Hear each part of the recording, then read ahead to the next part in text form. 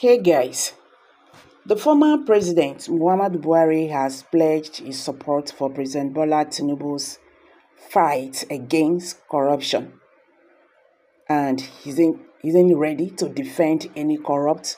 He's not ready, according to him, to defend any corrupt official found wanting in his administration. Noting that his hands are clean, Buhari was quoted by Vanguard as giving Tinubu the go-ahead to do whatever he needs to do to recover all the funds allegedly stolen during his administration. Hey guys, welcome back to Prospect Channel TV. Thank you for coming out here. If you are just joining us, please kindly subscribe to this channel and don't forget to give us a thumbs up. Please share this video, let it go viral. Let Nigerians understand what is happening in the Nigerian political landscape. The former president of Nigeria, Muhammadu Buhari, about to betray his friends who stole public funds, sent strong message to Tinubu. The former president, Muhammadu Buhari, has pledged his support for President Bola Tinubu's fight against corruption and is not ready to defend any corrupt official found wanting in his administration. Noting that his hands are clean, Buhari was quoted by Vanguard as giving Tinubu the go-ahead to do whatever he needs to do to recover all the funds allegedly stolen during his administration. Buhari's statement was highlighted in an investigation report published by Vanguard on Saturday. The former president said even his friends should not be spared and that everyone should be investigated.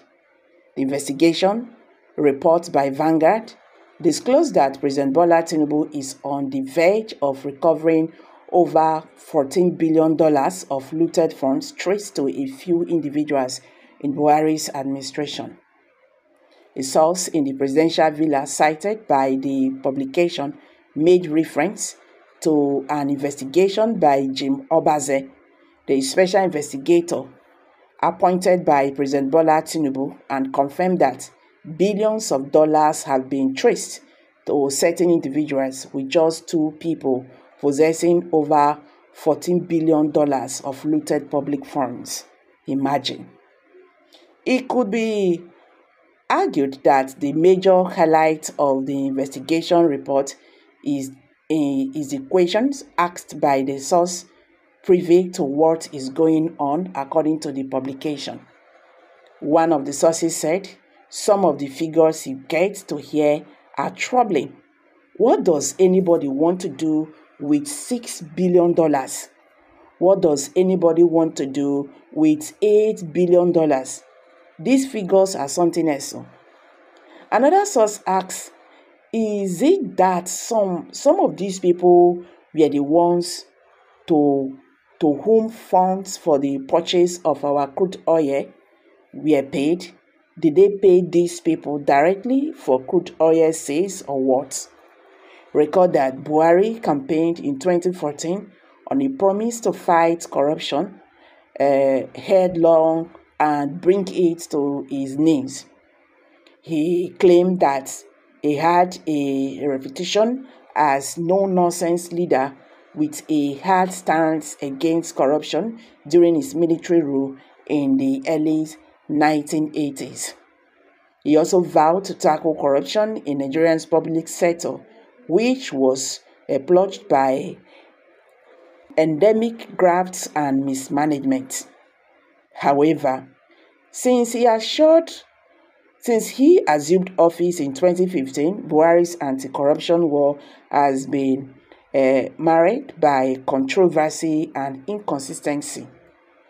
The case of the suspended Accountant General of the Federation, Idris Ahmed, who allegedly stole $109 billion, out of which he has returned $30 billion, according to the Economic and Financial Crimes Commission, is still under discussion. I kept saying the money the government is looking outside to borrow is in the hands of politicians and looters. Let the president go after them with all sincerity, they will get those money back. Can corruption fight corruption? I pray they will not collect bribe and sweep investigation under the carpet.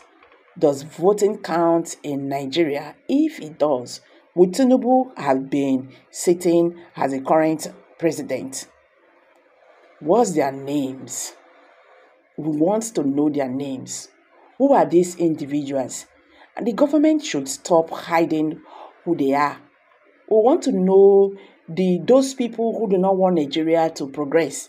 Because with doing this they are dragging us back. We are not going front. We are not moving forward. They are dragging us back to where we don't know. Nigeria has come from, I don't even know the position Nigeria was, but as it is right now, it be like say don't fall enter inside ditch. Even the rope when they try to drag them out right now, it's still sinking. Because we have leaders who do not have conscience. Look, just listen to the amount they are looting. Is it sensible for you to even loot money you cannot even spend? You loot all this money, you not go use them before you die safe. It doesn't make sense. It does not make sense.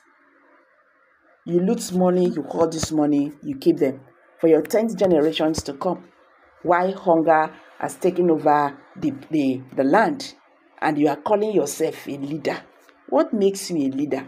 What qualifies you to be a leader? What qualifies you to be a leader? When you open your eyes, you steal the masses' money without conscience. Your conscience not they tell you everything they do no good. You just want only yourself. That is why they do election in Nigeria, do or die, because they know what they are benefiting. They are not coming to redeem, the country. You see, all these things, they are just saying it. Very soon, you're not going to hear them again. Now, today, they begin fight corruption in Nigeria. I better make we jump into another news. I better make a drop on for you, all my people. Kindly share your thoughts below the comment section. If you're just joining us for the first time, please subscribe. Share this video, let it go viral. Let Nigerians understand what is going on in the Nigerian political landscape. Thank you.